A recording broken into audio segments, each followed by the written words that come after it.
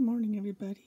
I haven't made a little video blog about how I've been doing lately. It's been a kind of a rough month or so. So I did shave my head because this hair is really patchy.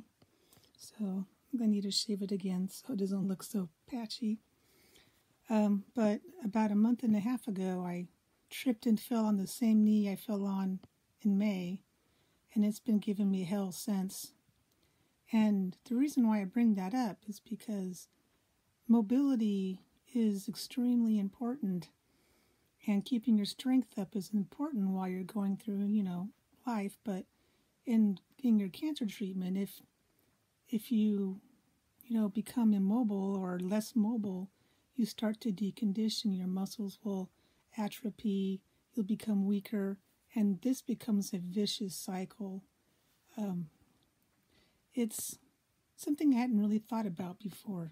And then I'm dealing with the other issues, and the Enhertu is working well for me. I can tell it's working well, but I'm kind of constantly dehydrated on it, so it's something that I struggle with. And the dehydration, I get really shaky, and my throat I get really raspy. You can tell I'm dehydrated, but I'll weigh myself at night when I'm going through this, like, I can't hold on to water stuff. I drink it and it pees right out, which I guess it's my body's way of saying, hey, we're flushing out all those chemicals so we can feel better sooner, which is fine. But the muscles need some, and the brain needs some water too, So let's not throw it all away so fast. But the shakiness is not too bad this morning. So I felt terrible last night. I was cognitively, I would say, impaired. And I was really almost to the point where I might want to go to the ER because of the dehydration. Because my heart rate, I had mild tachycardia. It was only, low 100s. But I felt terrible mentally. I was almost mentally not there. And that's very strange for me. But I've also been dealing with just chronic insomnia. Some nights I'll get 2-3 hours, and it'll be like an hour there, maybe 2 hours there. And other nights will be 4 or 5 hours, but I haven't had a good solid sleep in at least a month and a half. So that also has been making my cognitive abilities. But, so it's, it's concerning, but I'm hanging in there. Like I said, the scan came back fantastic. I can tell that things are still improving because some of the swallowing and burping issues that I was having a really hard time burping and swallowing because of all the inflammation and the cancer, which is kind of like squeezing everything. So that's, better. But, when I blew out my knee almost 6 weeks ago, I went on dexamethasone, which helped for a while, but then it stopped working. And with dexamethasone, you can't just quit cold turkey if you've been doing it more than a week. And I'd have been doing it for a month, so I have to start backing off. And during that time, I developed an oral yeast infection. It's called candidiasis, I believe. And then I believe it traveled into my intestines and into my anal cavity. And let me tell you, that is some burning hell down there when that happens, because everything gets inflamed. Stuff doesn't want to come out. And when it does come out, it burns like someone poured hydraulic acid on your rear.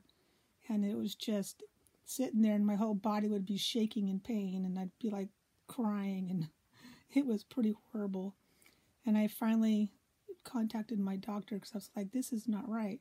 And I thought maybe it's just, acid or something, from the medication. But no, it turned out that it was definitely an infection. And even though I never really developed a fever from it, so it's just severe inflammation, hemorrhoids, bleeding, it's still not healed. I've been on the medications this will be day 3, I think. I'm on it for 10 days, but I can already tell my mouth there's no more white plaques in there, so I know it's already starting to work. But,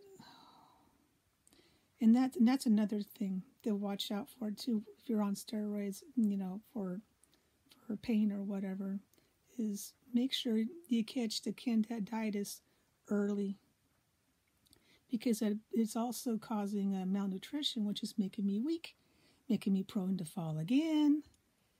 Yeah, no more falling. I don't want to fall again, because that could make something else broke. But otherwise, I'm in good spirits. I mean, it's just a month and a half of being, basically crippled. I hobble around. I'm able to take care of the things I want to take care of, but it's just, I'm limited. There comes a point where I can't do more because my knee blows up. It literally will blow up. I mean, I can feel it pressing against my pants by the end of the day, where the knee is. People can see it. They can tell the difference. That's how swollen it gets. So, I've talked to doctors about it, and they says, well, if we poke a hole in it and drain it, it might get infected. I'm like, ooh, I don't want that. And basically the doctor says there's not much you can do. It's just to let it heal. And so it looks like I'm going to be letting it heal for a couple more weeks or another month. I don't know. Because the problem when you're doing chemo and you're injured, things don't heal as fast. So things take longer to heal, which kind of stinks, but that's just a fact of life. But on the good side, my chemo nails are almost growing out from the tucatinib. The tucatinib was bad on my nails. But in HER2, it's, my nail beds are really white. I'm not sure if that's because I'm somewhat anemic. I'm not severely anemic, but I'm a little bit anemic. That's normal while going through chemo. But it's been a rough month, and I haven't been keeping my journal, and it's just, excuse me. But I'm doing okay. I think once I figure out my dehydration issues, which I probably should just contact my doctor and do a hydration session. It'd probably help a lot temporarily, but I'm trying to resolve it at home. I mean, it's just a matter of drinking enough, and I'm not a really big drinker, although I do like my Gatorade, and it seems to encourage me to drink more. But anyway, I just wanted to kind of touch base with you guys. I do appreciate your comments and support, and but wanted to share those insights about, the candidiasis, the oral thrush, steroids, mobility, keeping your strength up, because once you start spiraling down, it's a bad road. And I've been fighting that this year. This year's been a hard year for me for deconditioning. So I'm really trying hard to push myself enough in certain situations, but not so much that it's going to make it worse. And part of my problem is I like to get in there and massage stuff, and I'm notorious for over massaging. And I think that might have been part of my problem with my knee yesterday, as I was trying to do some rehabilitation. They don't know what happened to my knee. They didn't scan it, so. But I think it's a tendon that's around the knee or adjacent to the knee that's damaged. So I tried to massage it. It's been, I damaged it like 6 weeks ago, right? It should be getting better. But no, and it got angry. It got very angry. So I think that's the second time I've done that. So I'm pretty sure that the massage made it worse.